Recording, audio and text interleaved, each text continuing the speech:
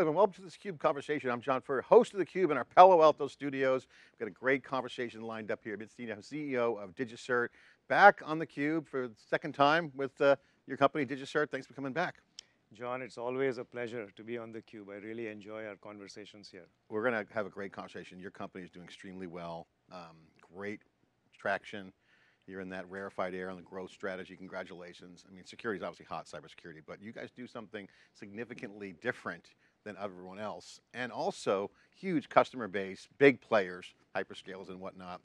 You guys have a great solution. Give us a quick update on what's going on with DigiCert, then I want to go into some of the quantum, AI, and IoT questions. Sure. Well, DigiCert, John, continues to be the global leader in digital trust. Over 80% of Fortune 500 are DigiCert customers. We recently closed the biggest quarter in the company's history in January.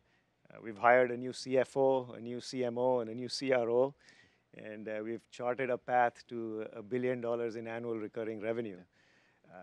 You're absolutely right. Digital trust is going through a huge renaissance, and we're smack in the center of it.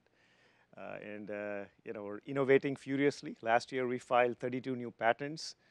So the future is bright for DigiCert, and I'm excited to be here. You guys got a great team. Trust and reputation, one of the hottest parts of the conversation right now with the whole societal change, and businesses are evolving with the AI wave. We're going to dig into it. But before we get started, let's give a quick recap of what do you guys do, what's the product, who are your customers, what is the core technology solution?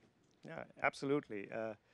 So DigiCert is, as I said, a global leader in digital trust for the real world. And what do I mean by that? I mean, look around you, how do you know that, you're talking to the right website when you're transacting with your bank, right? How do you know that the update that you got on your iPhone is legitimate software from Apple, right? A medical device that you're wearing, how can you guarantee that it's not been tampered with, right? Maybe you signed a contract, how will it hold up in a court of law, right? All of these are essential digital trust problems, and under the hood, there's cryptography, there's public key infrastructure that is providing that essential trust and the ability for businesses and individuals to have the confidence that all these interactions are going to be secure and trustworthy. I often joke, it's kind of like plumbing in your house, right? You take it for granted till it has a big leak, and then it floods your basement, and then all hell breaks loose. You've had an amazing career. You at Zscaler from the early days. Obviously, Zscaler is continuing to do well there. I mean, they're going to be a rule of 80 company soon. They're just doing extremely well. Again, that networking and that security paradigm, was once a deep tech inside the ropes conversation, but now that we're seeing technology be so ubiquitous, it is hitting everyone in their daily lives. People with an iPhone, people have electronic cars, everything has software in it, so everything's kind of software defined. Right. We're seeing that the AI world, if software defined devices or mechanisms are software defined, you can decouple any physical aspects. So we're seeing a whole nother generation of devices and things. Right.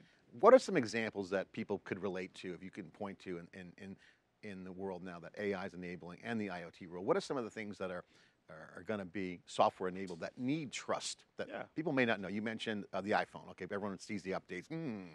Is that coming from, who's that coming from? Right. Yeah, no, look, I mean, software is eating up the world, right? If you look at AI, probably the biggest trust challenge for our generation is going to be the ability to distinguish what is real and what's fake, right? I mean, the Washington Post had an article day before that talked about half of the world going to vote in 2024, and deepfakes are creating a massive problem for free and fair elections, right? So with generative AI, how do I know that this is, this is real and this is fake? I mean, theCUBE will release a video. If someone sends it to me on WhatsApp, how do I know that it's not been tampered with, right? So that's kind of a big trust problem. In the world of software, I mean, devices, IoT, they're proliferating everywhere. I might have a infusion pump, right? How do I know that it's not been tampered with? Is it running legitimate software? I mean, it's kind of, here, trust is equal to life and death, right? And then, of course, one of my favorite problems these days is what happens if quantum computers become a reality. I mean, there's a massive race going on in developing stable quantum computers, and it can be an extinction level event for many of the cryptographic protocols that we take for granted in our day-to-day daily digital trust interactions. You know, there was a movie on the streaming, one of the streaming platforms where the Teslas get taken over by the hackers and just drive running everywhere. So I mean, you can relate, whoa, that's possible. So people can start to see that if you have a device that's connected to the internet, if it's got, you know, a processor on it, which pretty much they do, probably an ARM processor, it could be taken over. So this is kind of where people start getting into the conspiracy theory, doomsday scenario, but it's possible, and that's the key thing. Quantum is interesting because people feel that quantum could be the technology that cracks the encryption. And that's one of the top conversations.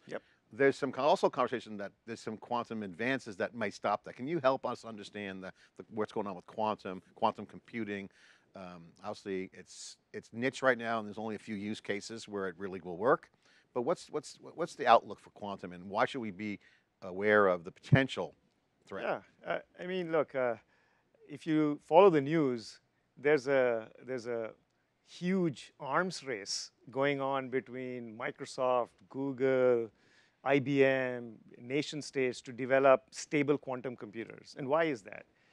It's because they unleash the kind of compute that we just don't have today, and they can solve problems such as climate modeling and maybe predicting the stock market and these very, very complex problems that current computers are infeasible at today.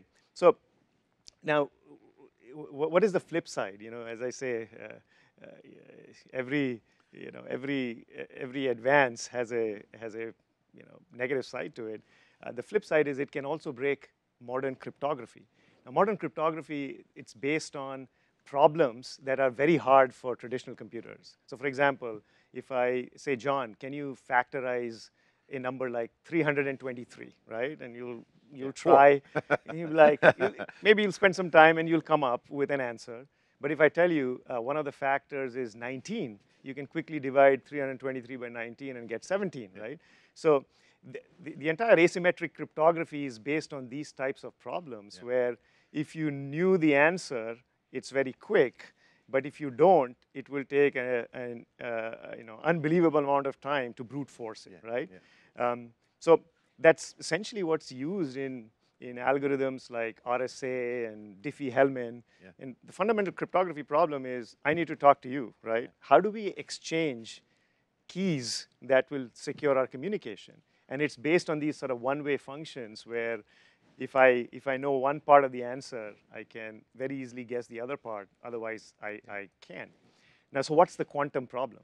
The quantum problem is if I give you a 1,000-digit number and say factorize it, it might take thousands of years on current computers to do it.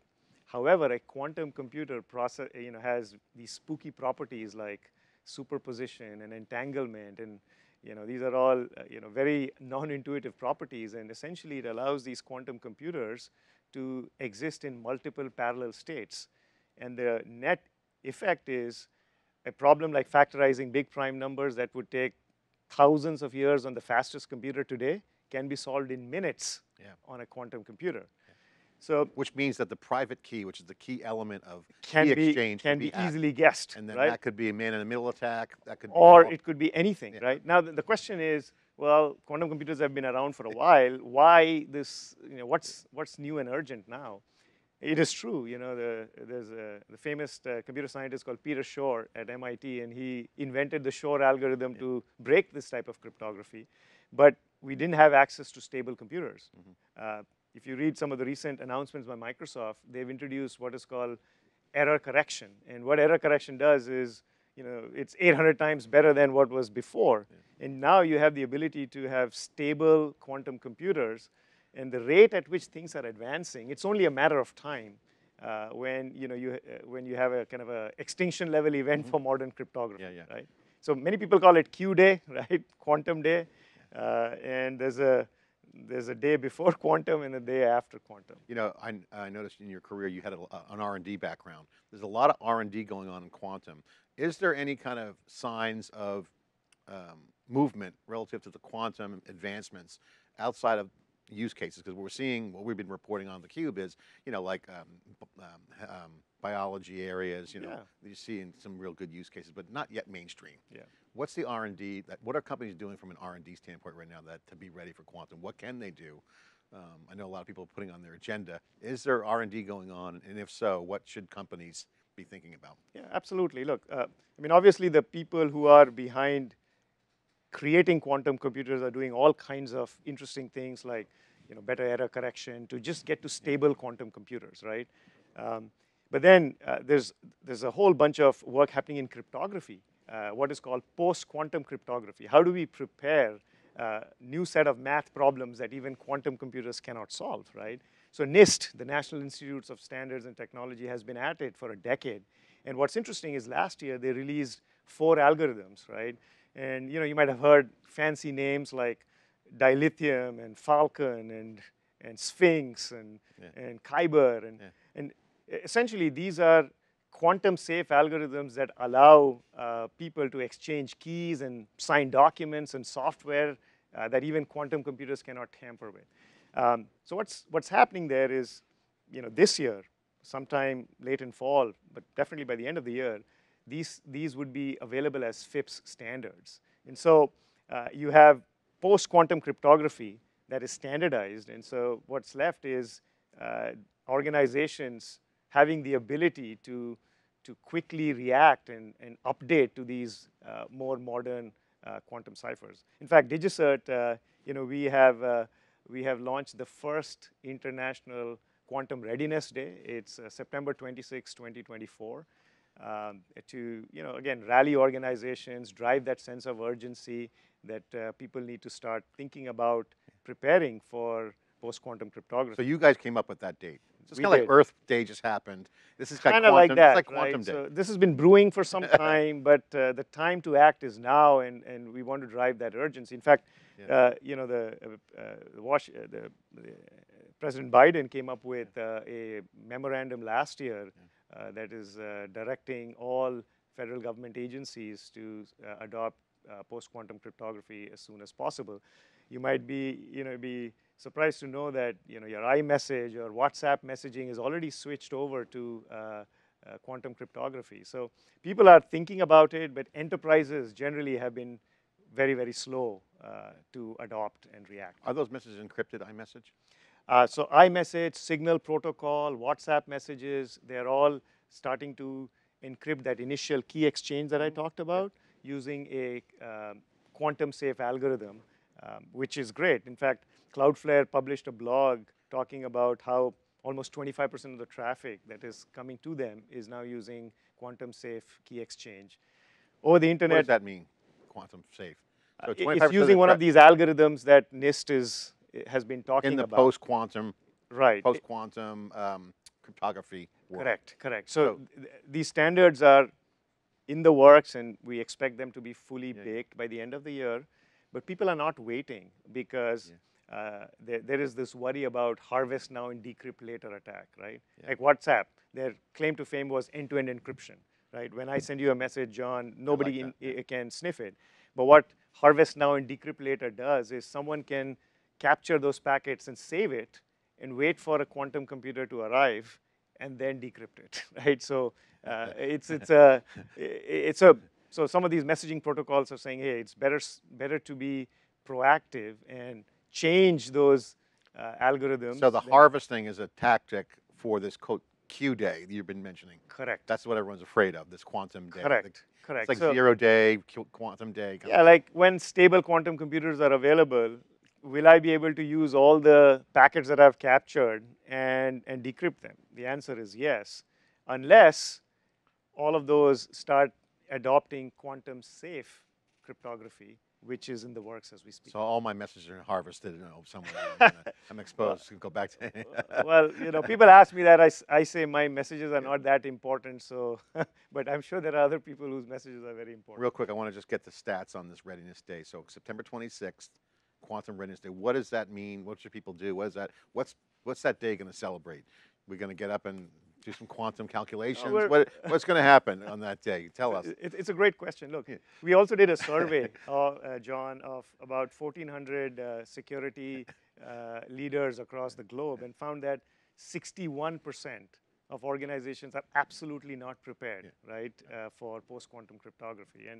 And if you talk to experts, and in fact, one of the things we've done is we've launched a quantum advisor program where our experts are talking to a lot of these organizations in an effort to get them prepared, to guide them through steps of, hey, step 1, do this, step 2, do this. And what are those steps? It's very basic. Step 1, do an inventory of all the cryptography within your organization. I mean, at least have a sense of what's out there. How many servers are using what kind of ciphers, right? What software libraries are using vulnerable cryptography? So step 1, inventory. Step 2 is what we call crypto agility, right?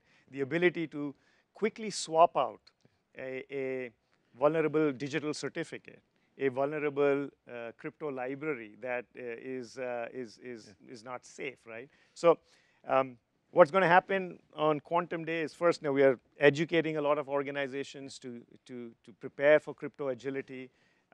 It's kind of like an awareness day. We're going to put on the CUBE calendar. We will celebrate. We'll come up with some props. I would love that. Maybe an outfit, maybe a color, a hat, or something. We'll do something. Kind of like St. Patrick's Day. We'll do some. We'll have we'll have a celebration. Yeah. All right. So I got to get back to the AI conversation because again, another wave that's here is AI. Obviously, quantum cryptography is now the standard. We see that evolution. We'll keep promoting that for you guys. It's the world we got to get to. But AI is here now. Yep. You mentioned deep fakes. The CUBE is actually a great deep fake set of data because it's two talking heads, and so easy to get that audio.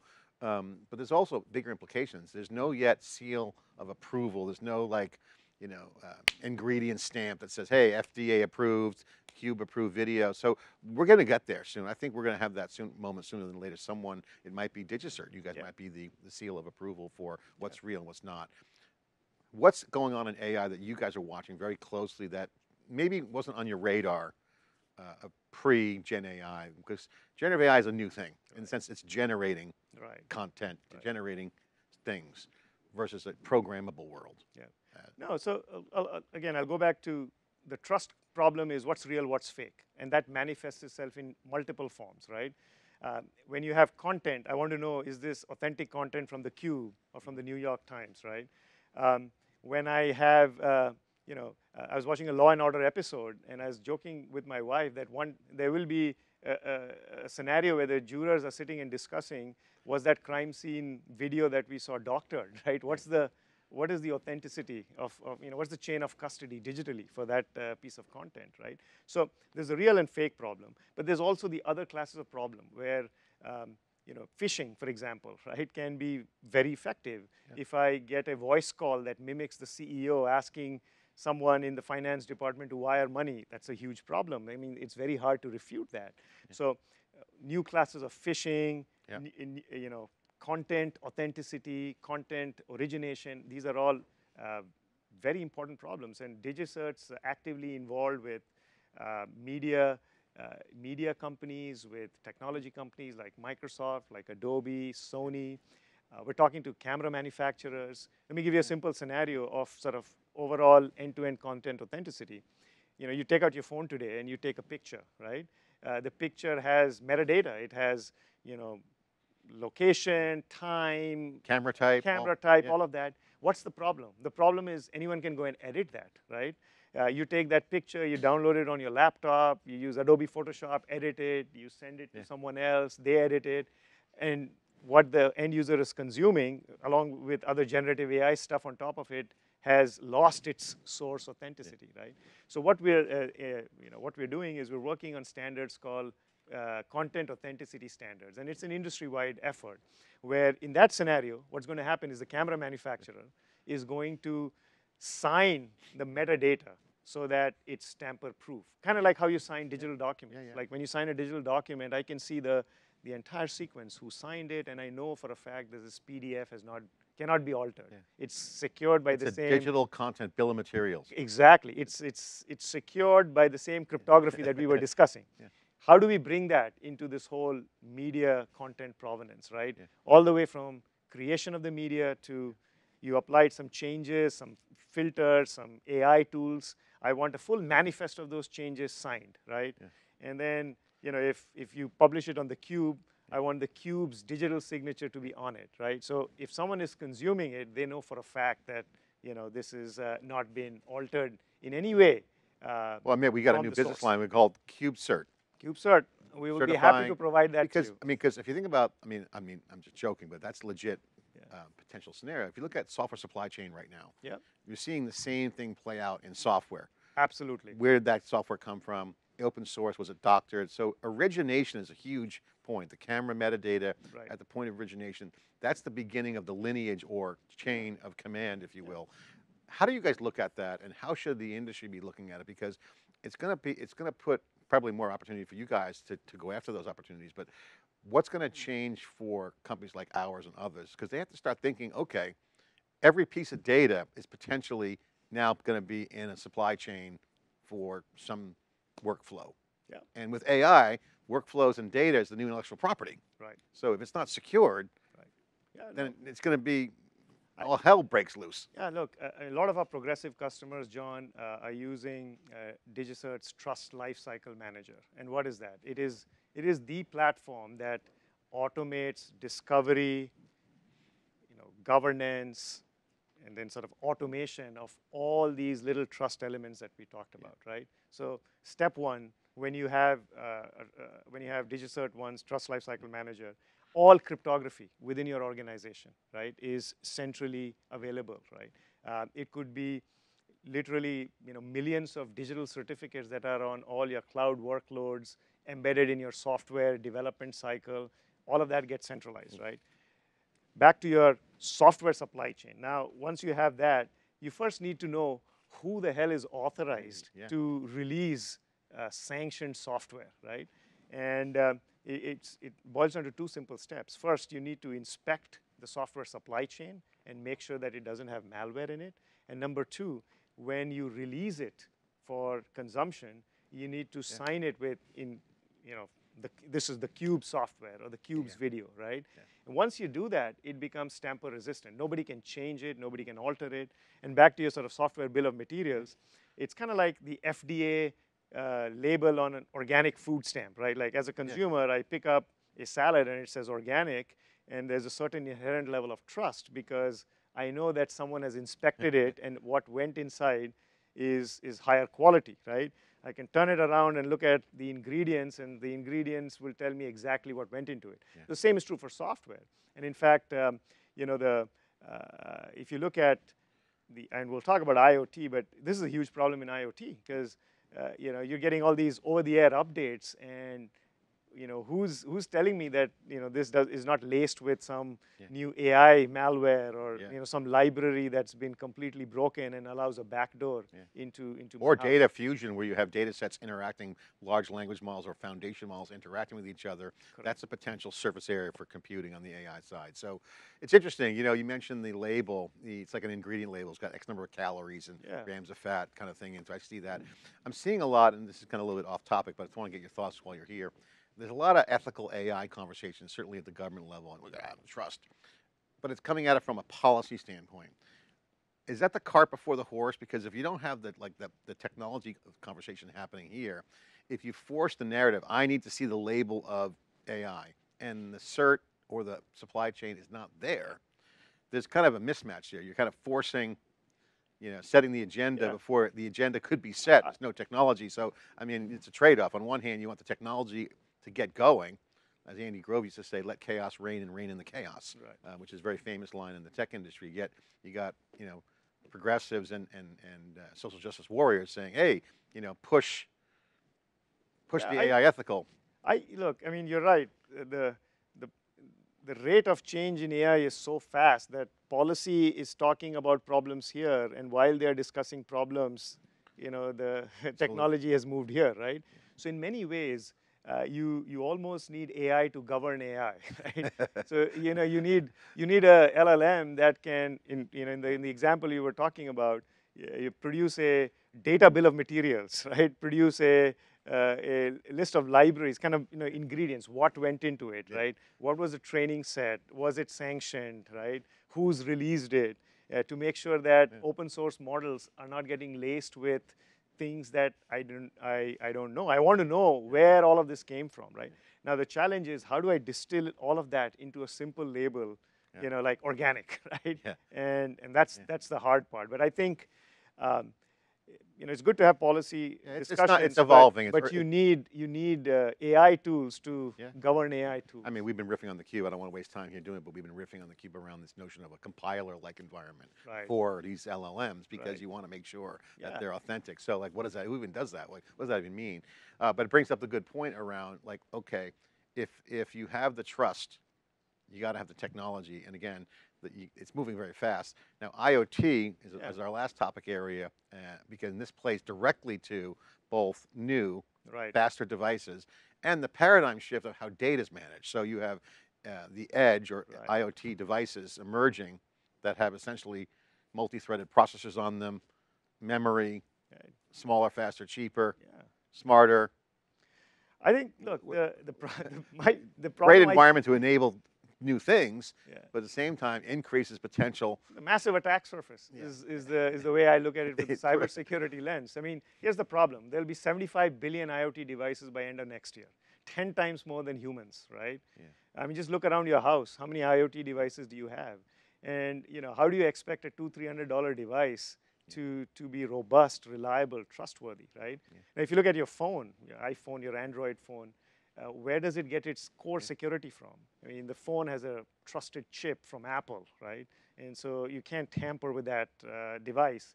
And the software updates that you get are signed by Apple, so you have a trusted device getting trusted software to the extent it's possible. How do I make that happen in an IoT? It's kind of the IoT trust problem. And DigiCert, for example, is now deployed across 1 billion televisions in Europe, right? So all the televisions that are being manufactured get their birth certificate, from DigiCert.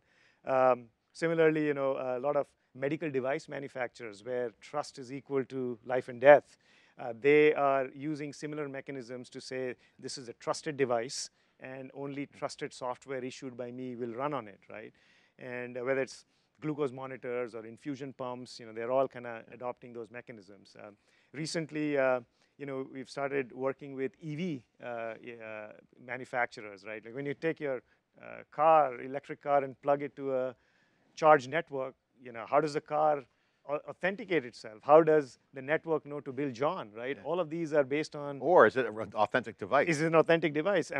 Should I even allow it to charge, right? So, DigiCert's the first unaffiliated root of trust for the US plug-and charge standard. So whether it's Matter, where again we were the first root of trust for interoperable devices within your home, or EV charging, they all start with those two basic things. I need a trusted device, which has a tamper-proof identity, and I need trusted software. And what DigiCert 1, the platform, does is it allows IoT manufacturers to embed these types of birth certificates in their manufacturing lines. It allows them to inspect their software, sign it, right? And then make sure that whether it's over-the-air updates or programming in the factory, they get authentic updates. Now, I was surprised that we just recently announced a partnership with Panasonic. All air conditioners in India, right, that Panasonic is making, will have trusted identities coming from DigiCert. Yeah, make sure that grid is completely wired up. I mean, you're so passionate about the DigiCert and the trusted environment. How could you not be excited? This technology, you have a great business model, and also the change in the market and society, all factoring in as the nexus of your opportunity. And all the things that we're talking about beg the question, what do you optimize for? And this is rhetorical to you and the market, which is, okay, the way I did things before, whether it's observability, managing 72 billion signals, and getting more, it'll be hundreds of billions of signals on observability. You got data, old data warehousing, data cloud techniques, data lakes. How do you get that latency? You got quantum, you got AI. Do we have to rethink everything? Or is the script flipping? And that's I guess my final question is, things have to change, and what do you optimize for if you're a company? It's a great question, but I'd say, in today's world, digital trust is tantamount for doing any business, right? And there's a lot of studies that have shown that when your customers trust you, it's better for business, it's better for growth, it's better for everything. But you're right, as an organization, I'm bombarded with many things, and prioritization becomes an important topic, right? Fortunately, what's happening is with things like quantum and AI, many people are understanding the importance of modernizing their PKI infrastructure, because this is kind of that plumbing, the digital trust glue that brings it all together, right? And I would urge CISOs and CIOs and just product security leaders to start thinking about modernizing this trust infrastructure, because it is great for their business. It establishes long-term growth, because trust with your customers is something that they say you earn in drops, but you lose in buckets, right? So I would optimize for that. It's trust. It's also functionality, operational, with now devices. You mentioned IoT. It's interesting. Trust networks, trust technology, and networking have always been like the key areas in all business, because that's central part of the technology that's going to enable Gen AI and all these new capabilities that's around the corner. I mean, thanks for coming on theCUBE. Thanks for sharing, and congratulations on your business success. And again, technology, business model, and markets all hot for you guys. You guys are at the center of the action. Thank you, John. Always a pleasure to be on theCUBE, and I really enjoyed our scintillating conversation. And we'll get that CUBE certification soon, so with no deep fakes. I'm John for theCUBE. Thanks for watching theCUBE here in Palo Alto. Thanks for watching.